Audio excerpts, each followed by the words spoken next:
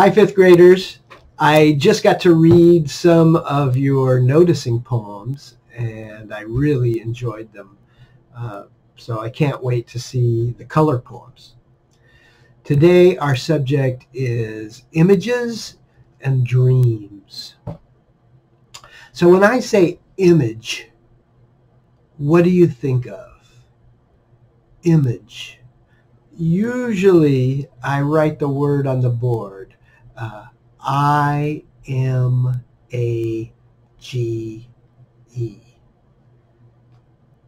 And when you look at the word, I ask, if you see a similarity to another word.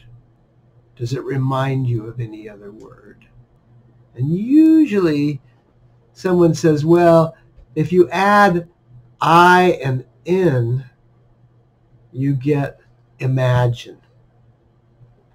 So image is contained in imagine. And when you imagine something, when you really imagine it vividly, you can see it. You have an image, and sometimes you can also smell it. You can hear it. You can taste it. You can feel it. So an image is like a picture in your mind, but I'd say the strongest images are more than a picture. They're more than visual. They engage all the senses. So when you write a poem, it's great if the words that you're using help whoever reads the poem really see, hear, smell, taste, and feel the specific things you're talking about. If you write a poem about eating a banana split, you want to convey what it's like for the hot chocolate sauce to drip down the cold vanilla ice cream, and what it's like when the spoon slides into your mouth, that explosion of sweetness. You want to involve all the senses. In the dictionary, when I looked up image, it said that it was a vivid representation. And vivid means full of life. So one thing poets try to do is put words together in a way that creates images that comes to life. Images that come to life. So how do you do that? And last week we read a poem, Sleepwalker Song, and it had some really vivid images, I thought. If you still have that poem, you can look at it. It says, cut in half by shadow, she dreams on her veranda. Green flesh, green hair, with eyes of frozen silver. I don't know if you've seen that, like a person sort of cut in half by shadow, where one part is in the light and one part is shadowed. It's a very visual image. Green flesh, green hair, also very visual. But frozen, eyes of frozen silver, frozen almost makes you shiver. It's got a feeling attached to it. Another image in that poem, the fig tree rubs the wind with sandpaper branches. And that idea of a tree rubbing the wind, it's an odd way to think about it, but it's something you can picture. And sandpaper, if you've ever run your fingers along a piece of sandpaper, that rough, gritty feeling, it engages your senses. Plus sandpaper and branches, it's two words put together that don't normally go together. And a poet often does that. They create unusual combination of words. In another place in the poem that says, the mountain, that sneaky cat. And that's a kind of metaphor where the mountain is compared to a cat, and you get the feeling that it's ready to pounce. So I think you've probably already heard that term metaphor in your classes. Sometimes a metaphor is a kind of comparison. Sometimes you say one thing is another. Sometimes you say one thing is like another. And a metaphor can take something that's familiar and show you how it's actually kind of strange Or sometimes a metaphor can take something that seems strange and show you how it's actually familiar. Metaphors have a lot of power. I can say the classroom is a prison, or I can say the classroom is a garden. And each metaphor gives you a completely different way of looking at the classroom, and in only 5 words. So when you can convey a complicated idea in just a few simple words, that's power, which is why so many poets really love metaphors. So 4 things bring an image to life in this little explanation I've just been giving. One is details that appeal to the senses. One is action. One is fresh language, unexpected combinations of words. And one is interesting comparisons, metaphors, and similes. So I want to read a few poems that I think present vivid images. And the first one's called Sun. So if you write a poem, if you write an essay, you have to write a report about the sun. You might tell the reader how many miles from the earth it is, or what temperature it is, or when it was formed. But if you're writing a poem about the sun, you're trying to get your reader, your audience, to think about the sun in a new way. So here's Sun. The sun is a leaping fire, too hot to go near, but it will still lie down in warm yellow squares on the floor, like a flat quilt, where the cat can curl and purr.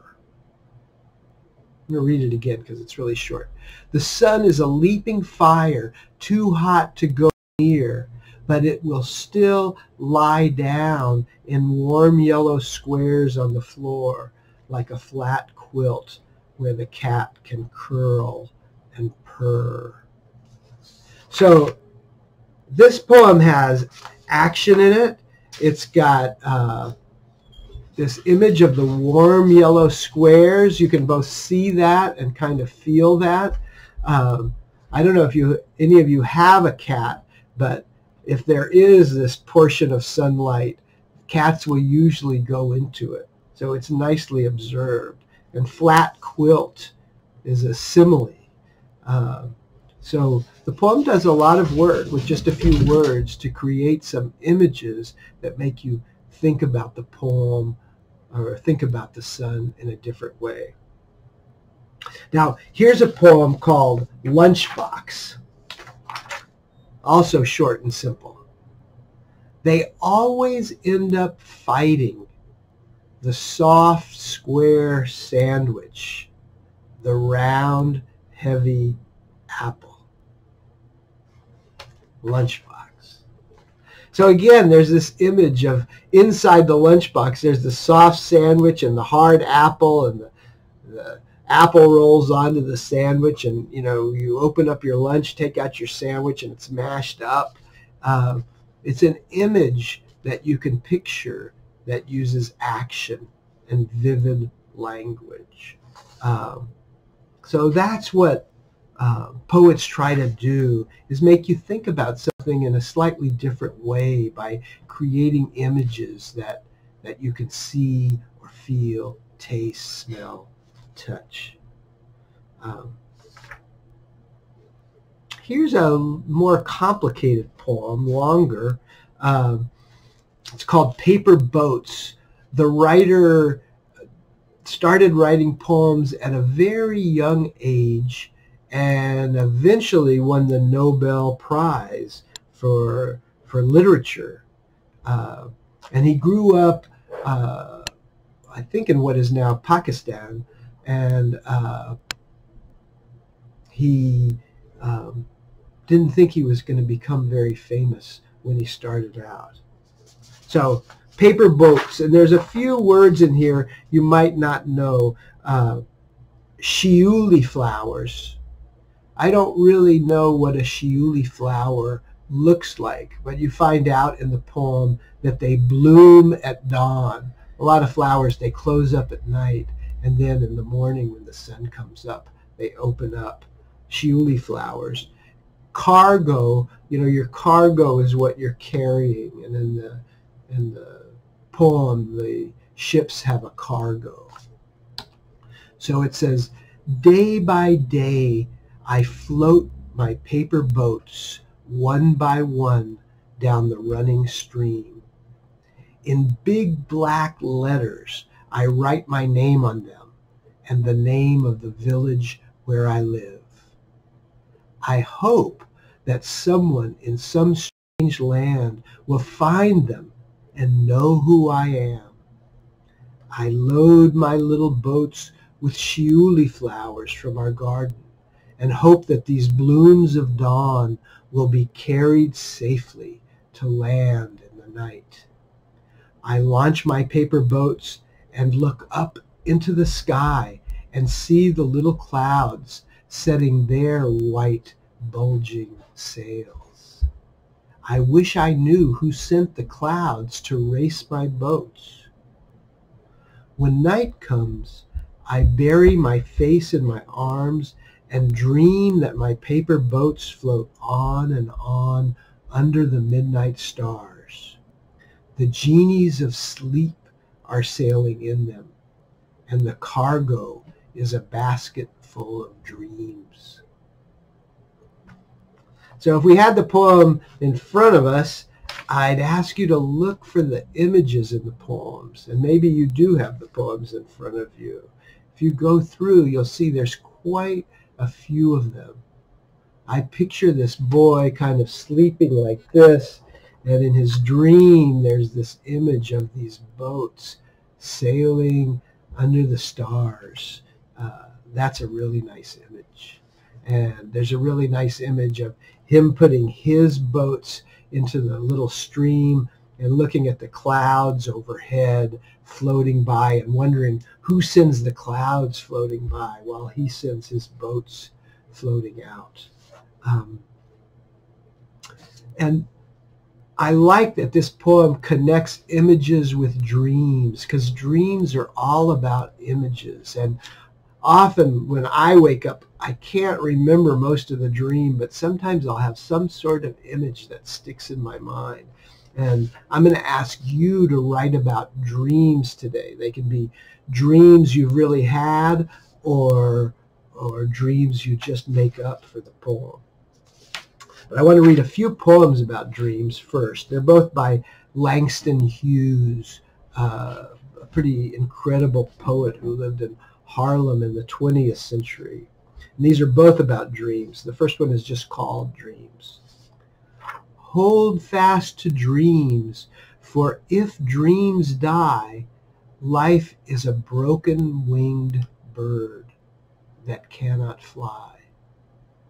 Hold fast to dreams, for when dreams go, life is a barren field frozen with snow.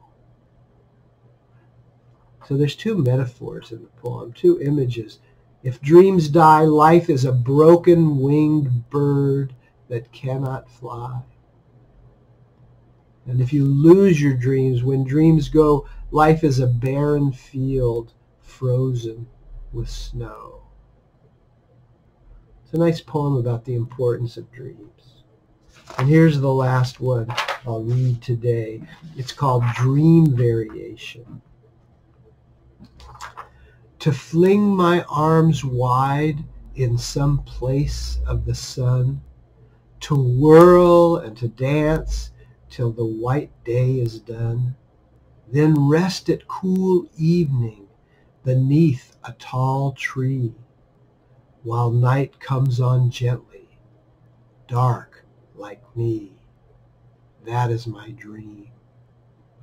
To fling my arms wide in the face of the sun, dance, whirl, whirl, till the quick day is done.